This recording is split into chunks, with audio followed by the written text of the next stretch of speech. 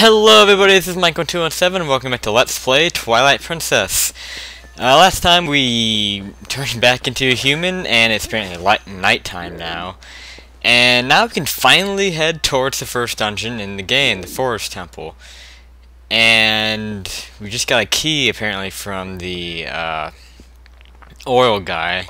And I just recently found out, after recording that last episode, that that bottle of oil he was talking about that's worth $100, or not $100, 100 rupees, that I was complaining about and saying, that's a fucking ripoff. Well, it turns out that the bottle is included, and it's not just an oil refill to go into your bottle, because that's originally I thought. It's just, oh, you're buying oil for the bottle we already have. But no, it's a whole, what the hell? No. No, no, no, no, no, no, no, no. No, no, no. No, no, no. I just replaced these. You guys remember I just replaced these a couple of... No. I just replaced these. Oh, good lord. I don't even want to talk about it. I don't understand. I'm probably going to have to get a new set of batteries soon. Ugh. I had to pull the batteries I just put into my remote, my new batteries, out of my Wavebird. You know, my GameCube controller, Wavebird, and God knows how much life is left in those. I mean, according, to that, it's full, and that's what it said when I replaced them last time. And then they suddenly just ran out. I don't know what happened. I don't know how they ran out. But, to get back to the game, and not the batteries, we just got our lantern stolen, as you can see, by the monkey that I'm pretty sure it's the same monkey that we were chasing earlier. It could be, it could not be, who knows. But he just took our lantern, and it turns out that the lantern can actually repel this purple mist, which is still here. Remember, this was here when we were in the Twilight realm as a wolf, getting over here looking for the Tears of Light. And it stays here in the normal realm.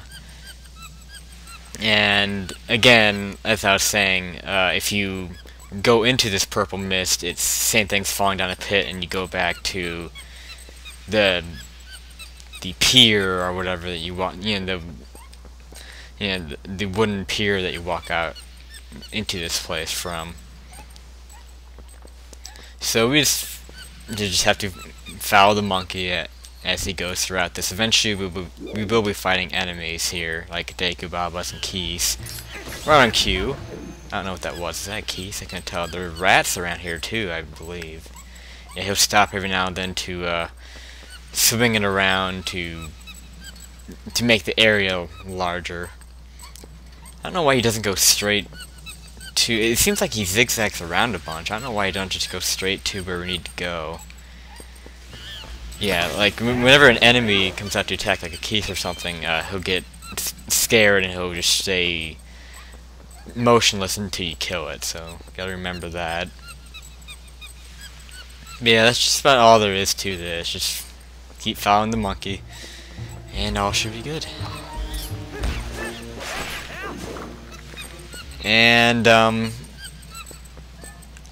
I was on the subject of oil earlier. We're actually going to find another way to refill oil, because as this monkey is using our lantern, he's actually using up our oil. So, come on, you don't need to swing it around. We're out of here. He's going to drop our lantern, and now it's going to be empty because he was swinging it around and using it to help us get through the mist. Can I pick it up, please? I see the A button. I see the A. Can I please pick this up? Come on. I'm a little bit frustrated because of the battery thing. Okay, fine. I don't want my lantern. Fine, I don't care. I'm honestly going to skip it. Whoa, can I pick it up, please? I'd like to pick my lantern up. I see the command. Thank you. Oh, did I have to wait for Midna to tell me that the monkey dropped it? Am I that... Do you think I'm that dumb, game? Whatever. I'm sorry. God. I don't even know what to say. It's been a long week. I'm just playing this game to kind of relax myself. Okay, so the key that we got Okay, so this is the door that we opened before we turned into a wolf and we were chasing the monkey, because I thought that was kind of weird.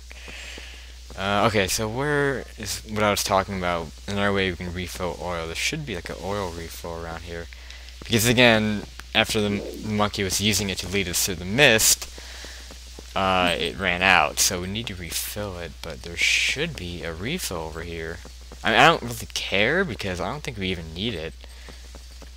Ah, shit. I don't want to go back to this stupid guy.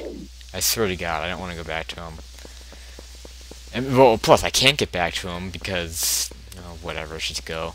I can't get back to him because I don't have any oil for my lamp for me to go back through the mist, so I have no choice. Maybe I was thinking about it's further up. There's some enemies here to fight. Sorry that took me so long to kind of figure that out. And there should be like a shop over here. I'm not gonna mess with it. We might come back. Oh shit! Is this? Oh, okay. We're about to get introduced to the sword skills coming up after we get this blue rupee animation.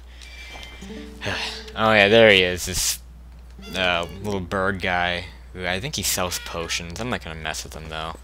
I don't care. Plus, I only have one. Do I even have anything in that bottle? I have milk in it. I'll hold on to that in case I get low on health and I really need it. Alright, so this little golden wolf guy, he's gonna come over and attack us and actually take us into his own little world. And if you watch my Minish Cap Let's Play, you should be familiar with the concept we're about to be introduced to, and that is learning sword skills. And this guy right here, does he have a name? We're gonna try to attack him, and of course we suck, so he's just gonna fight back at us and tell us, no, you suck, so you need to learn from me. And apparently, it's a pretty popular theory that this guy is actually like a ghostly form of Link from Ocarina of Time. That this is actually like the same Link that you played as in Ocarina of Time. And because there's plenty of hints in this text that get that way, I'm gonna try to pay attention to it. I hope I didn't miss any of it, but he gives a few hints that make people believe that this could be the actual Link from Ocarina of Time, and like we're like his heir, and he's passing down his skills to us, which makes sense and it's kind of cool. But if that is true, that'd be this would be the only time that I know of where Links, like two different Links, interact with each other. I don't know. I mean, I think that's like to me that seems like that'd be something that Nintendo wouldn't want to happen, which is why I'm pretty sure they haven't like officially announced anything. And right here, by the way, this is the finishing blow. Once you knock an enemy down on its back, you'll get the command to finish, and you can kill it automatically. If you wait too long, the enemy will get back up, and then you have to, and then you just have to do another cycle of attacking. It's not, it's not required, but it makes taking out enemies a lot quicker. Because typically, taking out a typical enemy, the process is you slash it a bunch, it gets knocked back on its back, and then it gets back up, and you repeat the process, and then the second time you kill it. And with this, you don't have to repeat the process, you just kill it after the first knockdown. And it'll be useful against bosses too, actually, which we'll see later. And so this is one of many sword skills that we can learn throughout this game. I don't know if I'm going to learn all of them. I mean, I think you kind of get forced into learning all of them. Like, I don't think they're as optional as they are in Minish Cap. I could be wrong about that, but yeah, after just doing my Minish Cap Let's Play, it's pretty much the exact same thing. Learning new skills with your sword. And I wouldn't be surprised if that's, what inspired this idea, but Twilight Princess came after Minish Cap. And we're actually almost there. Just take out these guys, I believe. Okay, yeah, we still need oil, that's right. Okay, where's that refill at? There's supposed to be, like, a pool of something. I wish I could see what's going on.